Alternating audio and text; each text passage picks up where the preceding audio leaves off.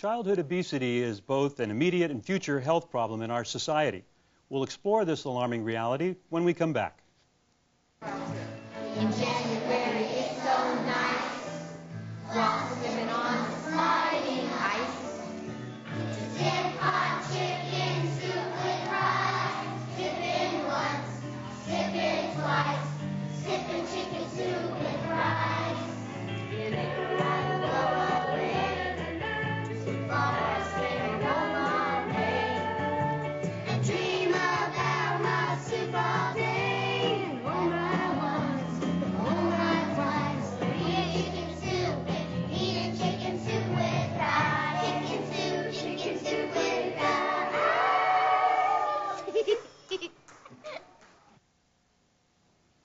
Hi, I'm Bruce Grantham, and welcome to Our Children, Our Future, a program about education in the South San Francisco Unified School District.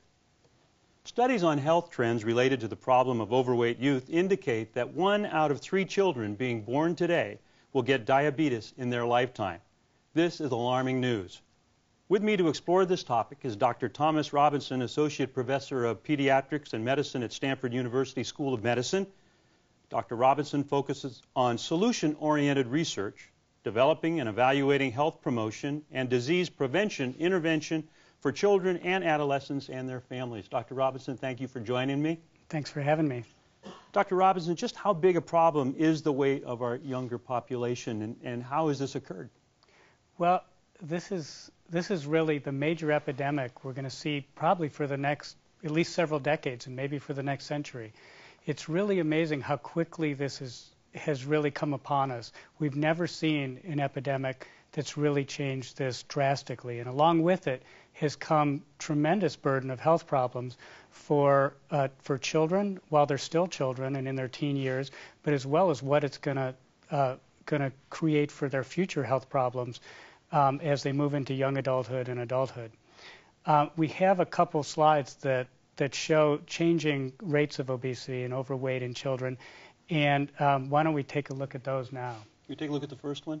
Yeah.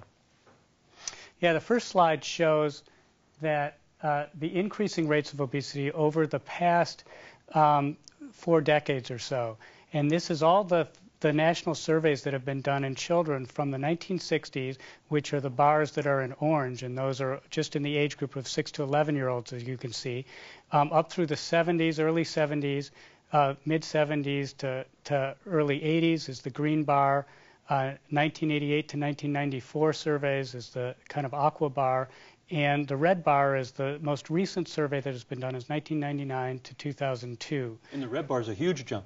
Right, and what we've seen is really since the 1980s, we've seen this drastic increase in the rate of overweight kids.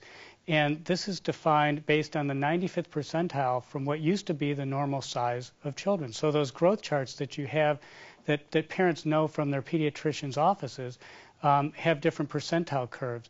This is the proportion of kids who are now above the 95th percentile from those older curves. So what this shows is that we've had a doubling to a tripling in the number of kids who are overweight just in the last 2 to 3 decades. That's an astounding change over such a short period of time. We've never seen any epidemic of a problem like this that's occurred so quickly. We have another slide that shows that the distribution isn't equal across the group. So let's show the other slide now.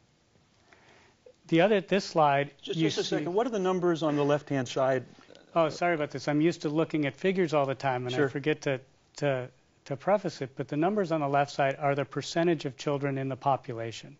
Okay. And what we saw on the last slide is that nationally, it's estimated that about 16% of children in this country are overweight already. Now, I can tell you from work we've done in this school district and other local Bay Area school districts that what we're seeing already in 2005 is that at least 25% of kids are overweight in our local schools. Mm-hmm. And that's really a scary figure. That means it's continuing to increase at a rapid rate.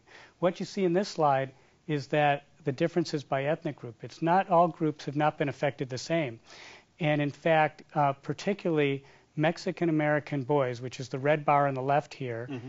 and Mexican-American girls, the red bar on the right, as well as African-American girls in particular, which is the blue bar on the right, are at much higher risk than other groups. And so those are our kids who really we need to look out a little more closely after in terms of watching their health habits and the risk for obesity. What's the criterion used to determine if a child is overweight or obese? Well, it's really based on national norms, and those come from those growth charts that pediatricians have in their offices. And those are changing? No, well, we have new ones came out in the year 2000, and they're not necessarily changing. Those were meant to come out, they came out from the Centers for Disease Control and Prevention, and those were meant to create the standard by which all growth would be compared. And those are, in fact, fairly conservative, and those are the criteria that come from the national data that I've shown, and that really are used to determine weight in a pediatrician's office. The best way to find out if your child is overweight is really to ask your pediatrician how they look on the growth charts, how they look in particular on something called the body mass index chart. And your pediatrician can plot the height and weight on those charts and tell you where your child charts out. What's contributed to this situation? How you said it's epidemic and it's happened rapidly. What are the contributing factors? I think we know some of the more obvious ones, but I think they're worth repeating, and there's some that aren't quite so obvious, I don't think. Right. It's many different factors. I mean, to start with, and we actually have a third slide that sort of illustrates this, and why don't we go to the third slide now, is it's all based on energy imbalance. So the calories taken in are greater than the calories that are burned, or calories that go out. It's very simple thermodynamics. You take in more calories than you burn, you're going to gain weight. If you burn more calories than you take in, you're going to reduce your weight. However, it's not just eating and what you eat that seems to make the difference in terms of calories in and calories out.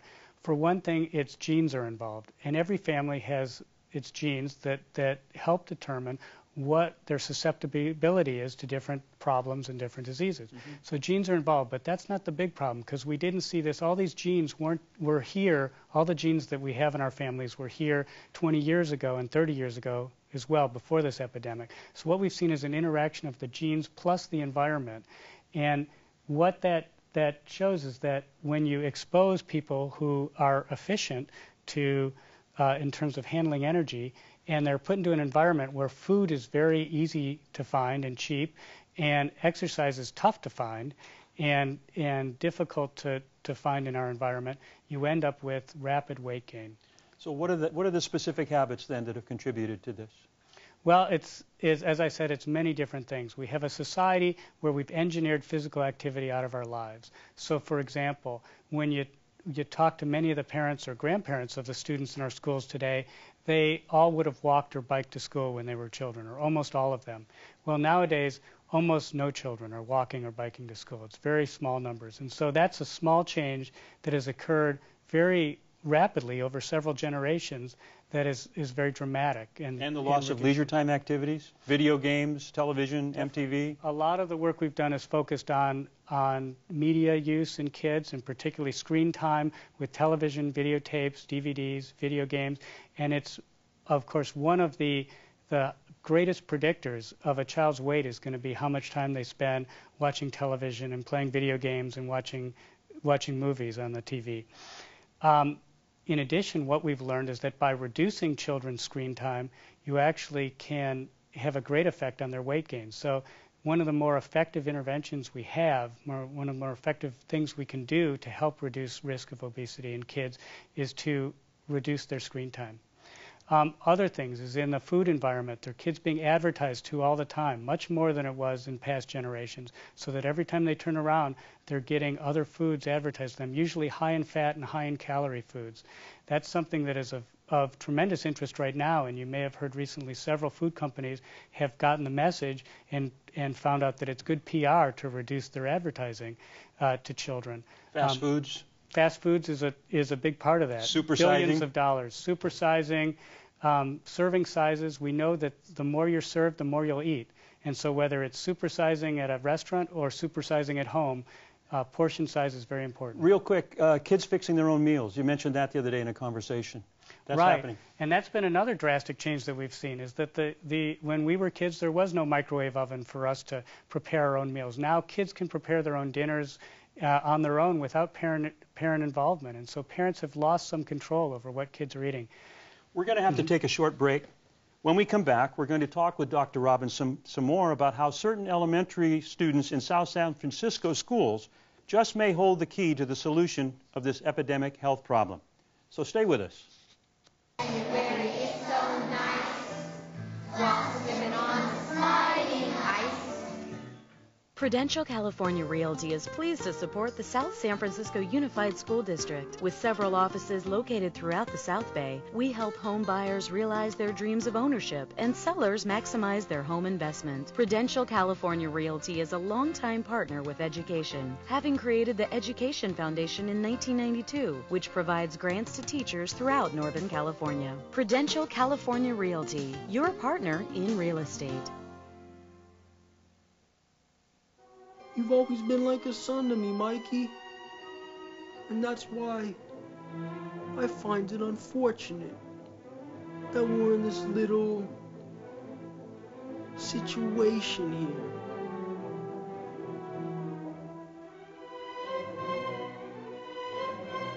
No, don't do it. Don't do it. You're gonna pay for this.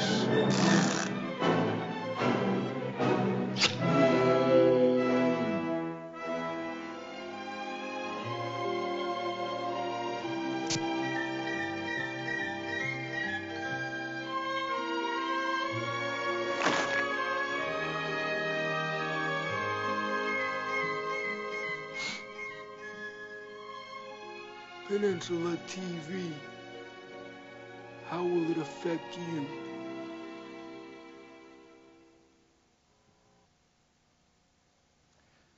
We're discussing the health problems of an overweight younger population with Dr. Thomas Robinson, Associate Professor of Pediatrics and Medicine at Stanford University School of Medicine. Dr. Robinson also directs the Center for Healthy Weight at Lucile Packard Children's Hospital at Stanford. I want to make sure I got that in for you. Dr. Robinson, please tell us about the study you are currently conducting at several elementary schools in South San Francisco. Sure, I think it's very exciting to be collaborating with South San Francisco Unified School District, and we're extremely happy to be working in 6 of your elementary schools now to help try and develop more effective programs to help kids control their weight. There are really 2 approaches that we're testing. We have funding from the National Institutes of Health that's bringing all these federal dollars into the local district to really help us test 2 approaches. One is a more traditional health education approach in which children and parents get a lot of information to help make more healthful choices. The other is an after-school program in which we're promoting more physical activity. In fact, we have some video that you've taken that we can show now, and why don't we go to that now, and so I can explain the 2 programs. Let's take a look at the video. Yeah, we call it the Stanford Games Project. It focuses just on girls because girls, in fact, are at higher risk of many of the complications of obesity, particularly diabetes. So it's focused primarily on girls. It's also something that's just for, that is a program that can be just for girls, which is unusual to have programs that for the girls. There tends to be more programs, it seems, in most communities for boys. What you're seeing here is one of our evening health education events, and these occur 4 times a year for participants in the program. And this is one that's being led by a representative of the American Dietetics Association, teaching about fat and cholesterol and good fats and bad fats and how to help prepare healthier meals for kids. As you can see, they're very interactive, and the whole family comes to these, and the girls love it. In addition to these events, the girls are getting a monthly newsletter that's really more like a little monthly magazine about health that they can collect and help them learn about healthy habits through the year. And the parents also get a monthly newsletter as well that comes and teaches them how to make a healthier environment for their family around food choices and around physical activity choices, things that can be done in the whole family. Looks like these kids are having a good time. Oh, yeah, and they're very fun. And the girls love to be Stanford Games girls in this program. And the parents, the participation rate is really outstanding. And something that we're very proud of is that in these schools, and these are evening events that occur 4 times a year, and you know how tough it is for parents to get to schools. Well, we're averaging somewhere close to 50% in terms of parent and child involvement in these evening programs. The other part of the program is an after-school dance class that's focused on particular cultural and ethnic dance for girls, and they're second, third, and fourth grade girls again. And girls were chosen at random to go into one group or another, like a coin flip, and that was the only way to make it fair and also to do a good evaluation of the program. And in this part of the program, girls are offered a chance to be in an after-school program every day of the week while school's in, as well as over the summer. We take off school vacations during the school year. Good. And they learn a lot of cultural dance. They learn traditional dances from different backgrounds, as well as popular dances, some hip-hop dance. Girls get to choose some of the music. They do some of their own choreography. And this is a way of providing an opportunity for girls to do something after school instead of watching TV, instead of being in front of the refrigerator all afternoon, to help give them some physical activity in a very positive manner. What's really nice about this is the girls don't do it just because it's physical activity. This isn't because it's good for their health, and what we're trying to test is to see whether an after-school program focused around activity for the girls, and here you can see some of the parents participating as well in an activity, is that this is something that the girls do because it's enjoyable, not just because they know it's good for them. Our hope is that both of these programs will prove to be successful, and that we will find that girls in both of the groups reduce the amount of weight they gain compared to girls in comparison. And so the hope is that we can come to the district in a couple years when this is over, because each program is 2 years for each girl and each family, so it's a long program. So you track them? Right, we track them for 2 years, each family. And it's 240 different families that are participating in this across 6 schools. And so it's a lot of the girls now who are mostly in 3rd, 4th, and 5th grade in these schools. And we go to their home also 4 times or 5 times, including the beginning, but 5 times over the course of those 2 years, and do measurements where they get their height measured, their weight measured.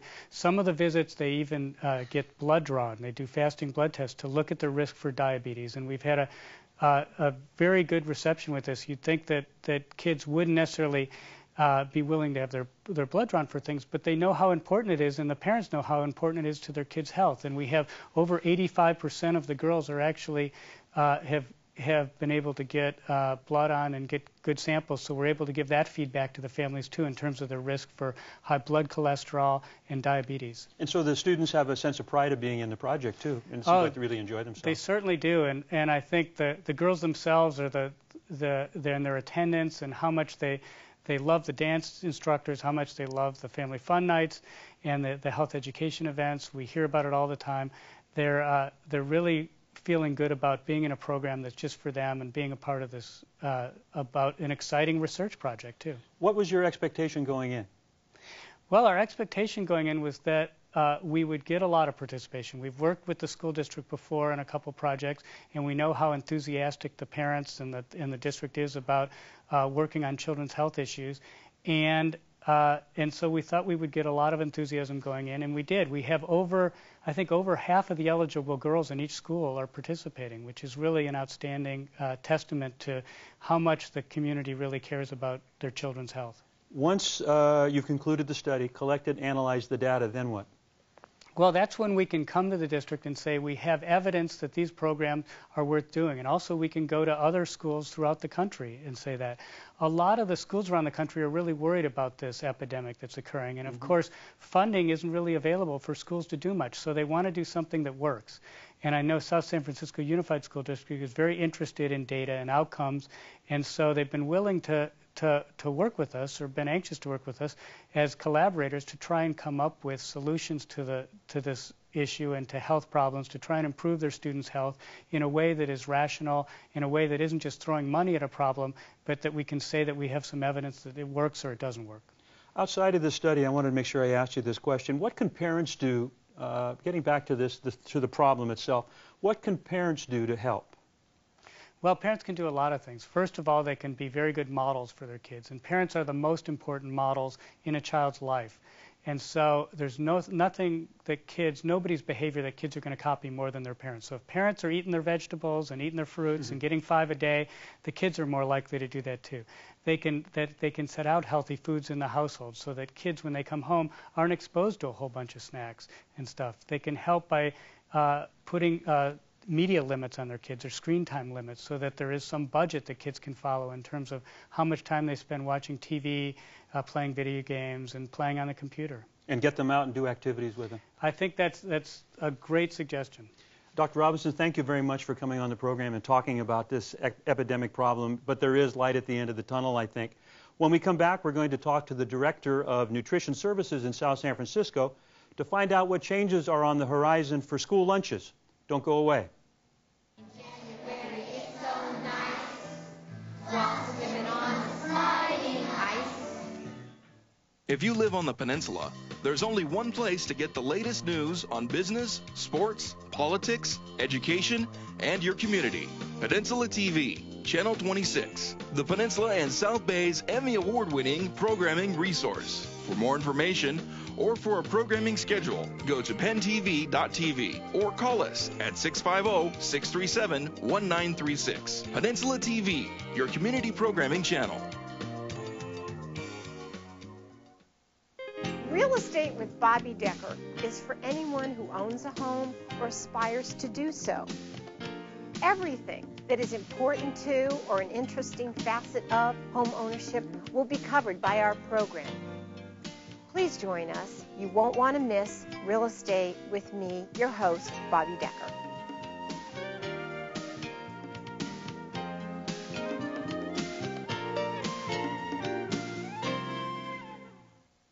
Emmy Award-winning Peninsula TV provides a large multifunctional TV studio and video production facility, state-of-the-art equipment, and affordable prices. Let our professional staff and crew produce your company or organization's next video, or create your own TV series and air it on one of the Bay Area's largest community cable channels. Contact Peninsula TV at pentv.tv or call 650-637-1936.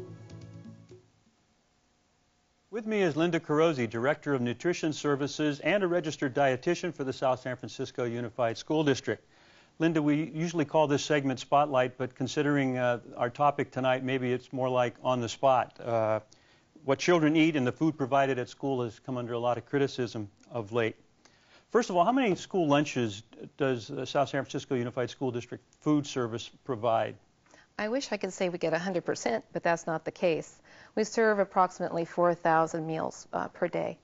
And that's close to about 750,000 a year.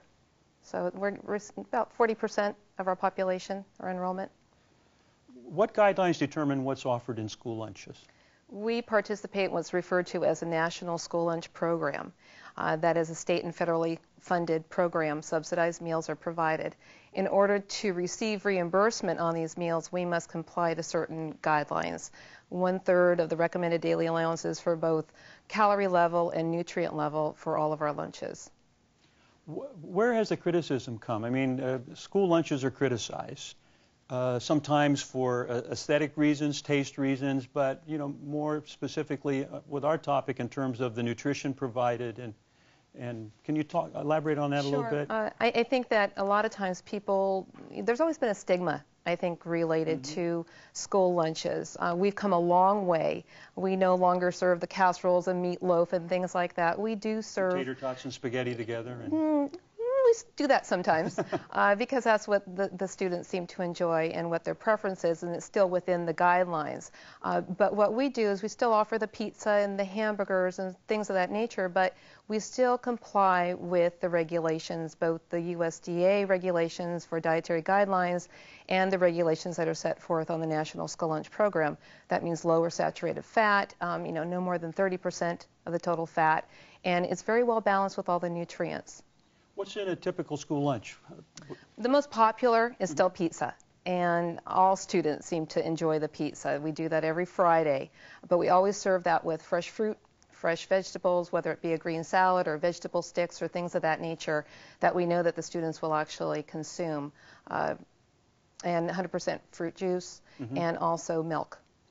And How do you balance what you know is good diet for students and what students want to eat? It's really very difficult to determine on a whole what all of the students will consume because we have a varied population, different ethnic population. But what we do is we actually have taste evaluations. We include the students in taste evaluations at least a couple times a year so we can find out what food products they would prefer. And this is probably the crux of the question, I think, for you, is how much control does the food services department or a school district for that matter, since we get so much criticism on this topic, have over what children eat?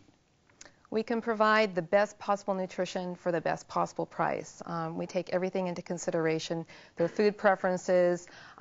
Definitely, they love the branded items like hot dogs, hamburgers, pizza, things of that nature.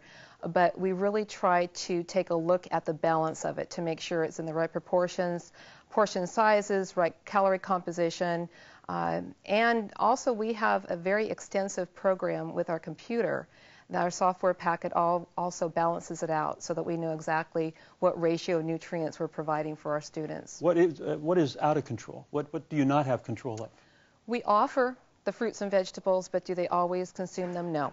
Oftentimes our students want to hurry up, eat their main entree, which is the hamburger, the hot dog, the spaghetti, the chicken nuggets, and they don't want to take the time to eat the fruits and vegetables. That's a common occurrence. So we do offer the fresh fruits and vegetables, but oftentimes they don't take it. So that means we can't control that factor, even though we would like them to consume them. Nor can you control what they bring to school. No, we can't control that either. And sometimes I think that parents may feel that or think that their children are purchasing a school lunch, but oftentimes we see students coming on campus with their Coke in one hand and their donut in the other. So hopefully the parents are aware of what their children are purchasing before they get on campus or after school. So you can't control what they purchase on the way to school, what they bring from home, what they purchase after school, but you can control what you provide for them during the school day. Exactly. How will the new federal guidelines affect what's being served to school children? Well, I think that our particular school district is a step ahead. We are already abiding by those regulations. Lots of fresh fruits and vegetables. We offer the whole grains. They're not always 100% accepted. And I think that we're doing a great job in this factor. However, when it's mandated that we must include certain things, there may be a fiscal impact on our program, which means more expense to our program as far as the fruits and vegetables. What sort of things are new mandates? New mandates are that we do offer more fruits and vegetables. Right now, it's an option to include fresh fruits and vegetables. We've been doing that on our own, but as you can say, even with the natural disasters, with the hurricanes in Florida, fruits and vegetable prices were soaring very high. So on a couple of the days that we had a menu to fresh fruit, we had to substitute with canned products just because of the fact of the budget concerns. Well, very good. We've run out of time, Linda. I'm sorry. I want to thank Dr. Robinson from Stanford for being on with us, and of course, Linda Carosi from Nutrition Services in the school district. I'm Bruce Grantham for Our Children, Our Future. See you next time.